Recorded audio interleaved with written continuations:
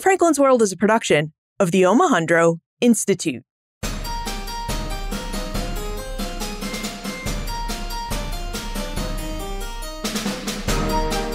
Hello, and welcome to episode 269 of Ben Franklin's World, the podcast dedicated to helping you learn more about how the people and events of our early American past have shaped the present-day world we live in. And I'm your host, Liz Covart. Welcome back to our Team Favorite series, a series where you get to meet 3 of my Omohundro Institute Digital Projects teammates, and where they tell you all about their favorite episodes and why they love them. Now, last week, I introduced you to my teammate, Joseph Fadelman, and he told us why our conversation with Nick Bunker about the life of young Benjamin Franklin stands as one of his favorite episodes. Well, this week, you're going to meet Holly White, the Omohundro Institute's Assistant Editor of Digital Projects and OI Publications. Now, you may have already interacted with Holly in our private Facebook community. She's a real active presence in that group. She's always posting pictures, asking questions. Plus, Holly is a really big help behind the scenes where she helps me read and research for many of our episodes. Now, I have to admit, when Holly told me what her favorite episode was, I was surprised because Holly chose a really early episode, an episode from the podcast's first year of production. Curious which episode stands as Holly's favorite episode and why? Here's Holly White to tell you about it. Hi, my name is Holly White. I work as a producer on Ben Franklin's World, and I'm also the assistant editor of digital projects and publications at the Omohundro Institute. So my role on the podcast is I provide research and episode production support to Liz. My favorite episode is from 2015. It's episode 32, Marchetti Coughlin, One Colonial Woman's World. I really enjoy episode 32 because it tells a fascinating story about an early American woman, Mehetabel Chandler Coit, and her 17th century diary. As a historian, I find Mehetabel's diary a fascinating source. First, it's the oldest known early American woman's diary in existence, but the source itself tells us so much about the average woman's life in early America. Now, here's Liz and Michelle. I hope you'll enjoy this episode.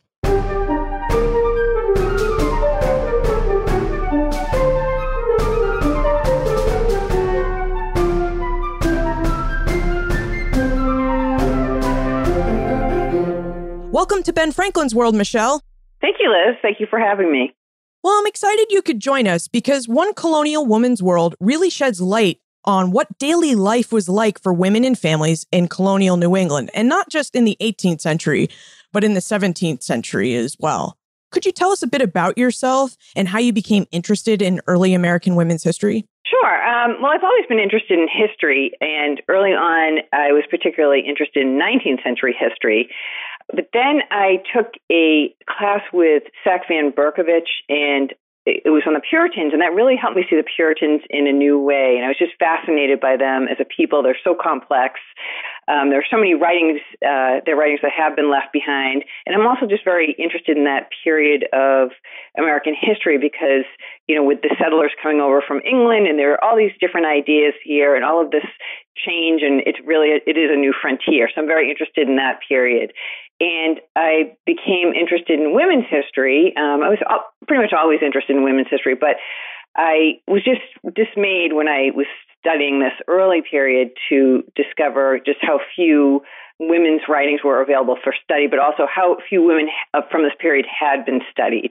And I believe there's still, you know, it's getting better. More and more people are studying early American women, but there's still a lot of work to do, I think. And I think the period is kind of still dominated by male narratives. And I think if you're not hearing stories about women and people of color from this period, you're just really not getting the full picture of early American life. And it seems one of the things that hinders scholarship on early American women is the fact that aren't necessarily a lot of records left behind. And in particular, it seems that diaries kept by women during the 17th and early 18th centuries are really rare finds. And yet you managed to find one. So how did you discover Mehetabel's diary? Yeah, so I was doing researching early New England diaries, and this grew out of a graduate school project. And I was disappointed to discover how few women's diaries from the period were available for study. This is, of course, because many had been lost to time. but also because many women of the period could read but couldn't write. So in the 17th, early 18th century, it was believed that everyone should be taught to read so they could read their Bible, but writing was looked upon as a specialized job-related skill that was necessary for men to conduct business and not really necessary to be taught to girls. So as a result, not many women of the period had either the time or the ability to keep a diary. So when in the course of my research I came across a volume of extracts taken from Mehetabel Chandler Coit's diary that had been published by her descendants in 1895, I was immediately intrigued and began to wonder whether the original manuscript might still exist, particularly since historians generally believe that no 17th century diary by an American woman has survived, and Mehetabel's diary has about a dozen pre-1700 entries in the diary. So, it's conceivably one of the earliest American diaries written by an American woman to have survived. So when I started looking for Mehetabel's diary, the descendants who had edited the volume of extracts wrote that at that time, in 1895, that the diary remained in family hands. So I hoped that this might still be the case, and I began compiling a family tree to see how it may have descended through the generations. And at the same time, I began contacting a number of museums and libraries to see if they might have the diary. Early on, I made the fortunate decision to get in touch with Yale University. Yale didn't have the diary, but they did have two of Mehetabel's letters that had appeared in the volume of extracts. And they also had a treasure trove of about 24 letters written by her mother, mother-in-law, sister, daughter, and friend between 1688 and 1743. And this is a really rare collection of early women's writings that not only shed a lot of light on Mehetabel's experiences, but also provides a lot of insights into early American life. So Yale's records said that the letters had been donated over a period of time beginning in the 1950s by a New York woman named Elizabeth Anderson, and that at that time, Elizabeth Anderson was also the owner of the diary, although they misidentified the diarist as Mehetabel's daughter, Martha. And the record said that Elizabeth Anderson had died in 1950. So I started looking for her obituary, figuring that this would provide the names of her heirs and thus possible owners of the diary, but I couldn't find any record of her death. And by this time, I had figured out where she belonged on the family tree. She was the great-granddaughter of the diary volume editor's brother, and the diary volume editors were actually Mehetabel Coit's great-great-granddaughters. So I decided to take a step backwards and look for Elizabeth Anderson's parents' obituaries, hoping that they might provide some helpful information. So her father had died in 1939, and the result, his obituary wasn't very helpful. But her mother had died in 1964, and her obituary contained the revelation that Elizabeth Anderson was still living at the time. So evidently, Yale's records had been wrong about her death in 1950. So the obituary said that at that time, Elizabeth was living in a small town in upstate New York, and on a whim, I decided to contact the assessor's office in that town to ask how I might find out when Elizabeth's house had sold, figuring that that information would bring me closer to her actual date of death. And amazingly, the clerk in the assessor's office was able to tell me right away that the house had sold in the 1980s, and she was also able to provide me with the name and number of the buyer, a local realtor who happened to have been a friend of Elizabeth's. So I called up the buyer. He told me that he and Elizabeth had stayed in touch for several years, but he hadn't heard from her in about 4 years, and that he knew she had moved to Pennsylvania, and he suggested I speak to his wife, that she might know more. So called up his wife. She hadn't spoken to Elizabeth any more recently, but she was able to put me in contact with Elizabeth's former handyman, who provided the reassuring information that her cemetery plot remained unfilled, and he also put me in touch with her former housekeeper. So the housekeeper had been in contact with Elizabeth as recently as a year before and was able to confirm the name of the assisted living facility where Elizabeth had gone to live. So I contacted the assisted living facility, asked to speak to the social worker, and was informed, much to my delight, that at 95, Elizabeth was still alive. So the social worker suggested I write Elizabeth a letter rather than trying to speak to her on the phone because she was hard of hearing. And although my immediate impulse was to jump on a plane and go see her, I was ultimately glad I heeded the social worker's advice because Elizabeth ended up not being quite sure what she had done with the diary. She thought she might have donated it to Yale along with the family letters. So this was a very discouraging development, but then the social worker put me in contact with Elizabeth's closest relatives, a cousin and his wife living on Long Island. Called up the cousin's home. His wife answered the phone. I explained why I was calling, and she said, "Oh, I have that diary right here." So this was very exciting. And what was equally thrilling was that when the couple soon sent me a copy of the original manuscript, I saw that it contained a wealth of material not included in the published extracts. There were poems and medical remedies and recipes, and all this information really helped round out a picture of Mehetabel's story, as well as adding to the historical significance of the diary. And I do have to say, another way that the original manuscript differed from the volume of extracts was that in many ways, the entries did not appear chronologically, but rather appear to have been organized thematically. So one page might have entries relating to journeys that Mehetabel or members of her family had taken. Another page might have entries relating to the launchings of her husband's ships. But the very specific nature of the dates confirm that they were recorded at or very close to the actual time of the event. And I took the diary's inscription, which was Mehetabel Coit 1714, to indicate that Mehetabel acquired this particular volume in 1714, and then copied into it entries from an earlier journal or collection of scraps of paper. So that is the story behind finding the diary. Wow, I didn't know that that story was that involved. I mean, you were truly passionate about this subject that you were willing to put in all that genealogical research and effort into tracking it down. Yeah, it was amazing that it actually worked out. And, it's just so fortunate that all these different people I talked to along the way were willing to help me out, and, that it had such a happy conclusion. Now, you received photostats or pictures of the diary, but have you ever seen the original? I mean, what does that diary look like? And yes. What made you, I mean, I guess we've already covered, what made you want to write about the book, but it seems very special.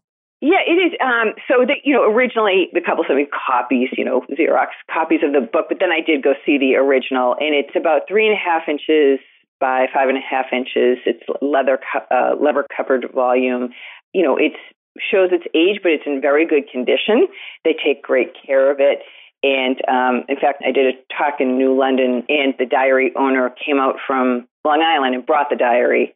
So that was, fun for people to see that. But it really is a remarkable document. And, another caveat for the diary is that it's a life record. Mehetabel kept it from the first entry dates from 1688 and the final dated entry from 1749. But it's not by any means a daily record. It's only about 50 pages long. And the entries are very brief. They focus almost exclusively on external events, and they show very little emotion or introspection. And this is because the Puritans, and Mehetabel was a Puritan, believed their diaries were proper places to record their daily activities, but also to document the ways God worked in the world around them. They really saw everything as being part of a divine plan, even the most ordinary of occurrences, such as changes in the weather or births and deaths in the community.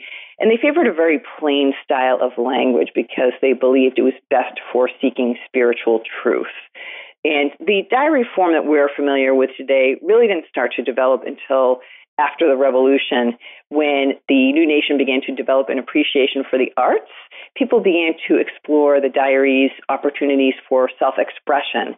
And as society became more secular and more appreciative of the qualities of the individual, people began to use diaries as tools for self-exploration. So these were challenges for researching Mehetabel's story because her entries are so brief. But it took a lot of research. The research and writing process took about 10 years, but it really paid off because I was able to provide a lot of context for her very brief entries, and I really tried to flesh out her life as much as possible because I realized that this was a very rare opportunity to have this life record from one woman from this time period. And so I really did try to delve into as much of her life, as many aspects of her life as possible.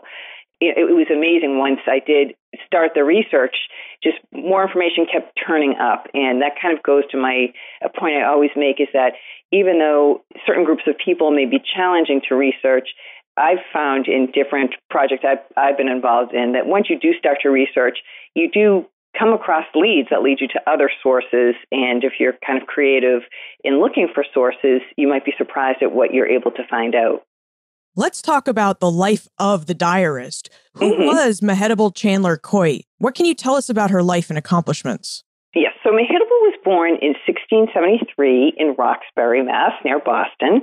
And when she was about 14, she and her family became some of the first settlers of Woodstock, Connecticut. And then when she was about 21, she followed her brother and his family when they moved to New London, Connecticut. And there she met and married a successful shipbuilder named John Coit. They had 6 children together, lived a relatively comfortable life until John's death in 1744. And Mehetabel lived the final 14 years of her life as a widow. She died in 1758 at the age of 85. And so that's the bare skeleton of Mehetabel's life. But you learn from her writings and the family writings that she really did live a full life. In addition to running a household and raising a family, she read, she wrote, she traveled. There are financial accounts in the diary indicating that she engaged in a wide variety of economic exchanges with people in her community, both men and women. And letters that her daughter Martha wrote to her from Boston and Newport in the 1720s indicate that she had a wide range of acquaintances in both of these places, even though she had never lived in either location for any period of time. And it's unclear how she made these connections, but they were evidently very important to her, and they served to link her to a wider world. And another way to get to know Mehetabel is through, actually the most basic way to get to know Mehetabel is through her writings. And I was very surprised at the range of writings in the diary. We have recipes, we have medical remedies, we have excerpts from poems, there's even a little humor. I thought it was interesting that she definitely is paying attention to current political events. Only there are a few references in her writings. For example, she writes, one of her earliest entries is April 18th, 1689, the Revolution at Boston. And here, of course, she's referring to the coup that Bostonians staged following the deposing of James II, following the invasion of England by William of Orange and his wife, Mary. And as we know, the colonists greatly disliked James because he had arbitrarily replaced their elected form of government with a royally appointed governor and council. And his first appointee as royal governor, Sir Edmund Andros, came in and instituted a number of sweeping changes. He imposed new taxes. He restricted town meetings. He really curtailed the colonists' political liberties. So even before they had received official confirmation of William and Mary's having taken the throne, the citizens of Boston arrested and imprisoned Andros, and this is a move that would inspire another group of Boston patriots generations later. So Mehetabel takes note of this event in her diary, and although she doesn't record her feelings about the event, elsewhere in her diary there's a poem that begins, "For the few hours of life allotted me, grant me, great God, but bread and liberty." And these lines are taken from a well-known essay of the time called Of Liberty by a writer named Abraham Cowley. And Cowley begins his essay with the proposition that the liberty of a people consists in being governed by laws that they have made themselves, the liberty of a private man in being master of his own time and actions. And I think it's pretty amazing that within the context of the patriarchal society in which she lived, Mehetabel was engaging with Cowley's ideas about personal and political freedom. And I think it indicates that other women of the time, although they were excluded from the political process, were also engaging with these concepts as well.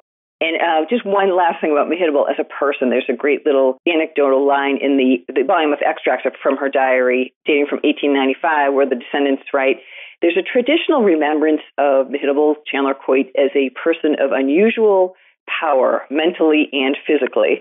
So I thought that's an intriguing characterization. And then Mehetabel's 21st century descendants have come to refer to her as the incredible Mehetabel. You mentioned that Mehetabel grew up in Roxbury, Massachusetts, but then she and her family moved to New Roxbury, Connecticut. Could you tell us why many early Americans decided that they would leave a settled area like Roxbury for the frontier of New Roxbury in Connecticut? And can you describe each of those locations, like where is she living and then where is she moving? Yes, and you said New Roxbury, and that's what the settlement of Woodstock was originally called, New Roxbury. So Roxbury, Mass, it was a wealthy community. It was very close to Boston at the time. It was home to many of the elite. It was a lovely town. Mehetabel's family was not among the elite. They were in the middling classes, but they were definitely socially upwardly mobile. They moved to Woodstock because it's why many other people moved at that time, for land and opportunities. And so once they did move to Woodstock, New Roxbury, her father and her brother were able to acquire vast tracts of land. And they also became selectmen, and they became very prominent in town government. Her father became a deacon.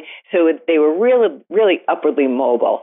Now, Mehetabel and her mother and her sister, on the other hand, had a very different experience, because in Roxbury, they would have had access to many consumer goods because they were close to Boston. They had a well-established home. They had access to hired help to help them around the house with the different household chores. But they went to New Roxbury, and there weren't many people settled in that area at the time. So, of course, there was not much in the way of options as far as either hired help or consumer goods. So they had to produce everything on their own or do without for the most part. There were some traders that went back and forth between New Roxbury and Boston, but of course this would have taken some time. And they were isolated from other family members and friends. So I think this is one of the major reasons why Mehetabel chose to leave when she was about 21 and go with her brother to New London. We know that her sister, Sarah, writes to her later on when New Roxbury is experiencing difficulty with the Indians. The reasons people had moved out to New Roxbury, Woodstock, to begin with, was that after King Philip's War, the local Indians had left the area, and it offered wonderful agricultural land, and it still is a very agricultural community. But then Indians started coming back, and of course later conflicts developed. So the New Roxbury was in a position of just really having to fend for itself. It was in a position of great difficulty. There was a point where some Indians attacked a family in Oxford, which was the nearest community, and killed several members of the family. The remaining members of the family escaped to Woodstock, and the people of Woodstock put out a call for help to the Massachusetts government. At this time, New Roxbury, Woodstock was still part of Massachusetts, later became part of Connecticut. Help was very slow in coming, and the people were ordered to stay put because they had to defend the community. So they were in a very difficult position. And at one point, when Mehetabel was married and living in New London, her sister Sarah writes to her, "Have you forgotten garrison fears, you who are now in prosperity?" And ironically, Mehetabel must have then asked Sarah to come visit her in New London, because shortly thereafter, Sarah was married to Mehetabel's husband, John's brother. So it seems like you move for prosperity, but at least in the 17th century, it comes at a real price, which is, your safety and comfort. You mentioned that Mehetabel married John Coit of New London, Connecticut. She marries him about June 25th, 1695. Would you tell us about the match? Who was John Coit? How did he and Mehetabel meet? And while we're on the subject, what are early New England courtship rituals like? Mehetabel probably met John Coit through family members that she had in New London. Members of her mother's family were among the early settlers of New London, and that's likely how she met him. As I said, he was a successful shipbuilder. He came from a shipbuilding family, and for many years, his family shipyard was the largest in New London. So they're very well-to-do. We don't, unfortunately, have any surviving writings between Mehetabel and John Coit, which is unfortunate because it would have been great to find some insight into their relationship. But basically, during this time period, love was considered to be integral to the success of a marriage. And, we have kind of a stereotype that some people still kind of believe in, that marriages were arranged, and they were arranged at a very early age. And both of those stereotypes are untrue. Mehetabel was married in her early 20s, as were most brides of this time period. Certainly there were exceptions. One of her sisters married at 16, but girls typically married, or women typically married, in their early 20s, and men were typically a couple of years older. So love was considered very important to a match at the time, and social rank was considered extremely important. You wanted to marry someone who was within the same social status as you were. So Mehetabel's family and John Coit's family came from a similar social status, and they were also very involved in the local church. Now, although marriages weren't arranged, parental sanction was considered very important. People did want their parents' blessing. And so it seems that this was very likely, given that John Coit's family and Mehetabel's mother's relatives traveled in the same social circles out in New London. Now, the courtship rituals were, of course, different from what we have today, but there were chances for socialization prior to a marriage between couples who were courting. They would go to social events. They would see each other at each other's homes. Of course, these visits would typically be supervised. And then once they decided to marry, their parents would make some financial arrangements. Each set of parents would make some type of contribution to the couple to ensure that they were on a good footing when they started their married life together.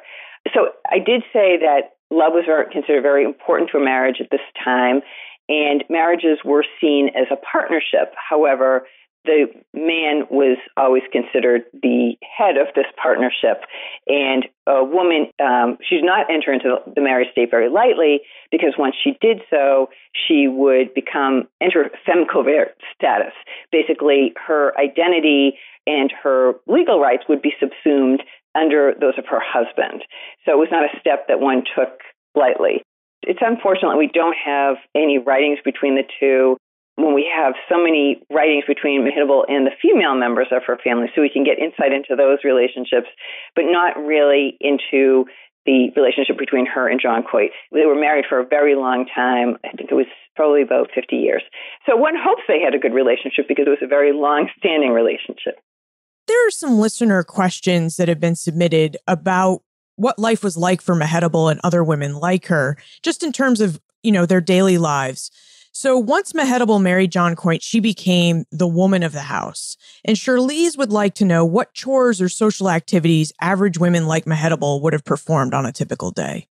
Oh, there were many, to be sure. Even if you were a well-to-do person and could afford help, which I want to return to that point in a minute. But basically, there was a great pressure on women of this period to be considered notable housewives, that they were capable of accomplishing a wider range of tasks in the household efficiently and economically. So there was not only the responsibility for overseeing meals and kitchen gardens and livestock and sewing and cooking and cleaning and candle making. The list is seemingly endless. But many women were able to have some help. Some had hired help and some had slaves. And Mehetabel and her husband were the owners of 4 slaves that we know of: Nanny, Nell, Mingo, and Peter. And Mingo and Peter likely helped John Coit with his work at the shipyard and perhaps just basic household work, outdoor household work, around the farm. But Nanny and Nell would have helped Mehetabel with childcare and with basic domestic work, and probably, in particular, Nell, who was younger, helped probably with the most disagreeable tasks, the hardest, dirtiest tasks, because why would you do them yourself if you had a slave who could do them for you? And this is something that needs to be considered when we think about, Mehetabel's workload was heavy, yet she did have this assistance. And I think, veering off on a different point, considering that she did have this very heavy workload, as did all women of the time, I think it is amazing that she was able to continue to keep her diary throughout her life. And although her diary is not like a 19th century diary where you see 19th century diaries where women pour out their hearts and their feelings. It's not that type of a diary. But the fact that she was able to maintain this commitment to her diary, I think, is pretty amazing. And one important point I did want to make about Mehetabel as a diarist was that she probably got her love of writing from her mother, Elizabeth Douglas Chandler. And when I was researching Mehetabel's story, it was the very end of the process. I had finished the research and writing, and I went to the Yale archives to make sure nothing relating to Mehetabel had escaped my notice. And there I found a 64-page poem written by her mother, probably completed about 1681. It's called A Meditation or Poem, being an epic of the experiences and conflicts of a poor, trembling soul in the first 40 years of her life. So it's basically a narrative of Elizabeth Douglas Chandler's spiritual development. And as I said, probably completed about 1681 when she was 40. And it's an amazing piece of writing. And then after I finished the book, I was contacted by a descendant, a retired attorney in Seattle, who happens to have a 17th century letter book that appears to have been kept by Elizabeth Douglas Chandler as well. And this is only 18 pages, and it's a very idiosyncratic document. It contains letters both sent and received by Elizabeth Douglas Chandler. However, not all of these letters she doesn't appear to have been either the original author or recipient of several of them. And a number of them are love letters. And the authors of some of these letters are signed with an initial and some not at all. So there's a lot of documentation in the family that supports that this was Elizabeth Chandler's letter book, but it really presents a whole different side to her character. And again, just the fact that these women took the time out of their very busy lives to preserve these writings, I think is amazing. And I think that the recovery of the diary, the letters, the poem, and the letter book, I think it's a really strong indication of that other women's writings of this period that have been forgotten, overlooked, or misidentified may yet come to light. And I think that hopefully with the development of new online research tools and finding aids and specialized databases, that they might become that much easier to locate. How typical was it for an early American or early New England family to own one or more slaves? And how did families integrate the slaves into their households? Did they have separate houses for them, like on a plantation? So those are very good questions. It was pretty typical in seaport areas for families to have slaves. Of course, it was nothing like Southern slavery, where there were large plantations with many, many slaves. Typically, a house might have one or two black servants, and their living quarters were in the house with the family. So this type of paternalistic system developed, where the slaves were considered part of the family, as were white servants, and yet, of course, they were not considered to be on the same level as flesh and blood family members or even the white servants. It was a less harsh system up here, but it was still a very harsh system because, of course, any system where you're deprived of your personal freedom or your right to be with your family is very harsh. We know that Mingo and Peter were married. It does not seem that they lived with their wives, so they were clearly separated from their families. And Nell, we're not sure whether she ever married or had children, but John Coit, when he made his will in the 1740s, after Nell had been with the family for almost 30 years, writes that he would give his Negro woman Nell to Mehetabel unless he decided to sell said Negro woman. So they lived this very precarious existence where, even after being with a family for decades, there's still the possibility that you could be sold. And New London had a lot of slaves and some black free people in its population because of its involvement with the maritime trades and, of course, the triangular trade where, at its most basic level, rum would be brought from New England to Africa to be exchanged for slaves who were brought to the West Indies, who were sold and exchanged for the molasses and sugar cane from the West Indies, and then brought back up to New England to make more rum. And of course, some of the slaves came up to New England on these voyages too. They didn't remain behind in the West Indies. So one really helpful source in researching the slaves of New London was Joshua Hempstead's diary. He was Mehetabel's near neighbor and actually a distant cousin, and he kept a diary dating from 1711 to 1758 that's been published. It's much more of a daily record than Mehetabel's is, and it provides a lot of information about the slaves who lived in New London. And he actually provides a lot of information about Mehetabel's family, and ironically, the final entry in his diary is old Mrs. Mehetabel Coit died today, and then he himself died a couple of weeks later. Wow.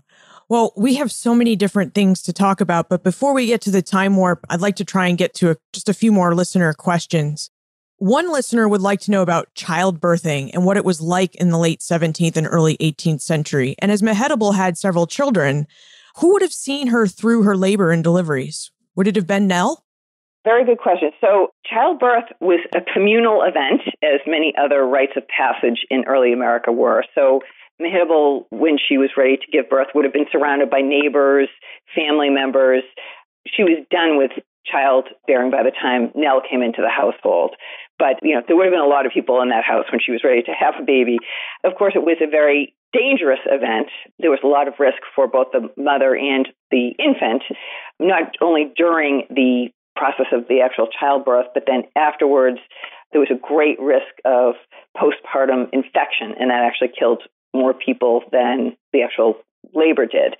Now, what's really interesting is Mehetabel's mother-in-law, Martha Coit, left behind a childbirth testimonial dated from 1681 that talks about how she goes into each experience of labor just being really fearing for her life, and how she trusts God will deliver her from this experience, and yet she is still overcome with doubt and fear, and then how God brings her through each episode. And this she left to her children to be an instructive letter to trust in God at all times. But I'm sure Mehetabel saw this document, and it's interesting to consider how she might have related to it, what her fears might have been at that time. Wow, it's tough to imagine, especially today when we have hospitals and other things that make childbirthing just so much drugs. Safer. Yeah. Yeah, drugs. Monique would like to know how much influence an average woman like Mehetabel would have had over her husband. And when she sent this question, she specifically referenced how historians like to describe the influence Abigail Adams had on the ideas and opinions of her husband, John. Mm-hmm. Yeah, that's interesting. Yes, that was Abigail and John Adams was a true partnership. We can't really make assumptions about Mehetabel and John's relationship or other relationships of that time unless we find some documentation. And you do see letters between married couples and that are full of endearments and testify that they had this really close relationship. Of course, you would assume that after being married for decades and your wife is serving as your helpmeet, that you would trust her counsel. In Mehetabel's case, we know she kept accounts on her own behalf. She talks about trading different items, cloth and clothing and rum, but that she also kept some accounts on her husband's behalf. So she was assisting him. She was what, there's a common term of a wife acting as a deputy husband during this time period. And so she was definitely assisting him in his record keeping. She documents the shipyard workers, apprentices who come to stay with the family over a period of time. She also makes notations about different ships that are launched from the shipyard. So she's paying close attention to the business, and it's very likely that John Coit was aware she was helping him in this way and appreciated her help. But I really can't testify to their relationship because of all of the material and information in detail I was able to uncover about different aspects of Mehetabel's life. The one thing lacking is anything really that testifies to their relationship other than John Coit's will. He did leave good provision for her when he died to make sure that she would be taken well care of. But that's really the only written document from John Coit that I was able to locate. And it's actually interesting, this family through the generations really treasured the women's writings, but the men's writings are kind of few and far between until you get to the 19th century. It's interesting because in episode 18, Danielle Allen, who wrote Our Declaration, and in episode 7, Sarah Giorgini, who's an assistant editor at the Adams Papers, both of these scholars mentioned that one of the reasons we know so much about John and Abigail Adams is they spent so much time apart. So that's why we have the documentary trail.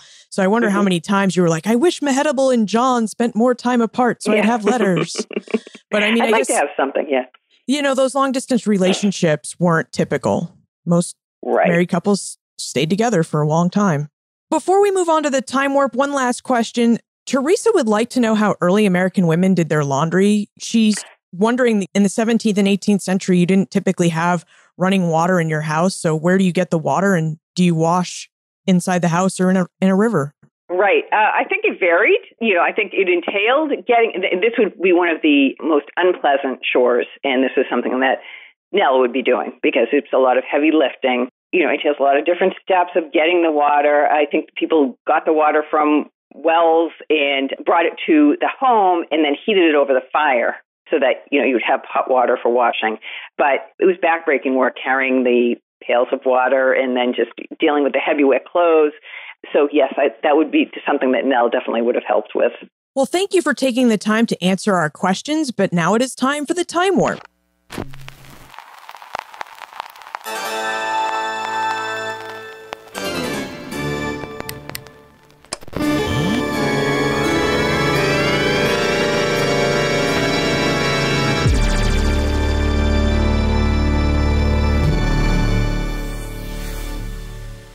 What if Mehetabel had kept more detailed entries in her diary, or if she had updated her diary more often?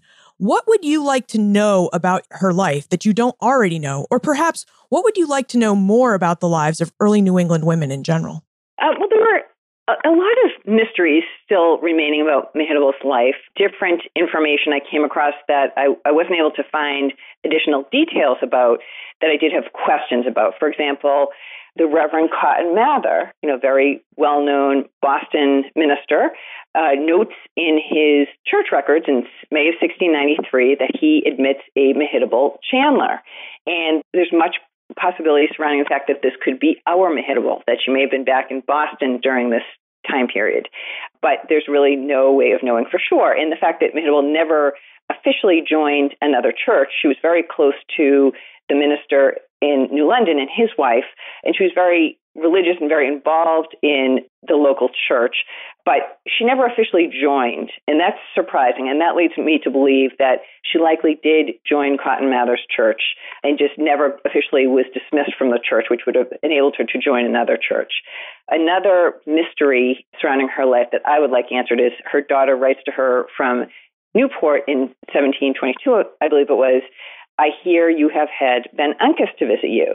And Ben Uncas was the leader of the Mohegan Indians, which was the largest tribe in Connecticut. They lived in the New London area.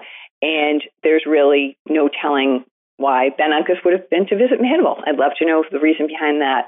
And finally, I'd like to know why in her diary, when Mehetabel records her entry about Nell coming into her household, she writes, Nell came here in September in 1717, she then being 20 years of age.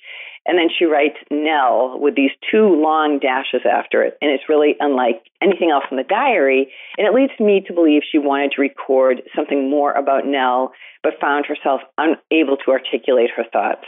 And I'd love to know what she wanted to say about Nell. Of course, I'd also love to know what Nell might have said about her. And I'd love to know more about the four slaves in general. And of course, if her diary had been more detailed, I'd like to know how she felt about her life. And that's something that I'd like to know about early New England women in general. How did they feel about their lives? You get a lot of external detail, but the intimate thoughts and feelings you really can only get from letters that survive at the time. So that's what I hope to continue researching, find out more about how these women did feel about their lives. Before we conclude, would you tell us about what you're working on now, how you're working to get at how early New England women felt about their lives, and perhaps if and when we can visit Abigail Adams' birthplace? Yes. So I serve on the board of the Abigail Adams birthplace, and the birthplace is open various times during the year. The open hours are on the website, which is abigailadamsbirthplace.com. And we always welcome visitors. Feel free to like us on Facebook. And we have recently done some major programming there. We'll have more programs coming up soon, but we did a program recently on the slaves that belonged to Abigail Adams' father and what it was like for her growing up in a slave-owning household. And we also did the latest in a series of Women's History Month author panels. This one was on trailblazing women, and it was on Anne Hutchinson, Margaret Fuller, and Amelia Earhart. As far as my own writing, I have an article coming out about Abigail Adams's maternal grandparents, the Reverend John and Mary Mason Norton, that will be coming out in American Ancestors, which is the magazine of the New England Historic Genealogical Society. And I am working on a book on Penelope Pelham Winslow. And she was the wife of Plymouth Colony Governor Josiah Winslow. She's a fascinating figure because she lived part of her life in England, part of her life in New England. She survived both the English Civil War and King Philip's War. And I plan to look at her life in connection with different family members, as well as servants and slaves owned by that family. So there's a lot of connections that can be drawn there and proving to be a fascinating project. So where is the best place to look for more information about you, your work, and how to get in contact with you? Yes, and I'm continuing to do different talks, and these are listed on my website, which is onecolonialwomansworld.com. Okay, and we'll include a link for that in the show notes page.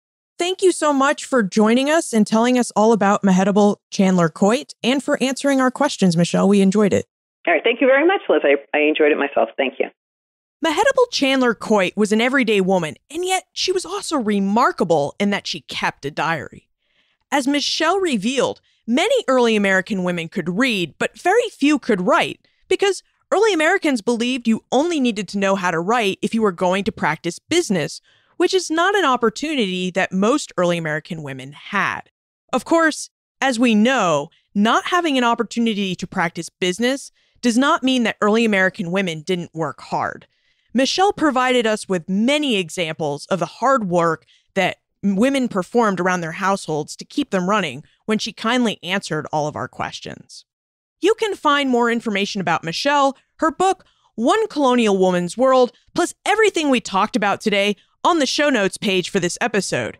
You'll find it all at benfranklinsworld.com/032. Finally, is there something more about Ben Franklin's life that you'd like to know about? Drop me a line, liz@benfranklinsworld.com. Ben Franklin's World is a production of the Omohundro Institute.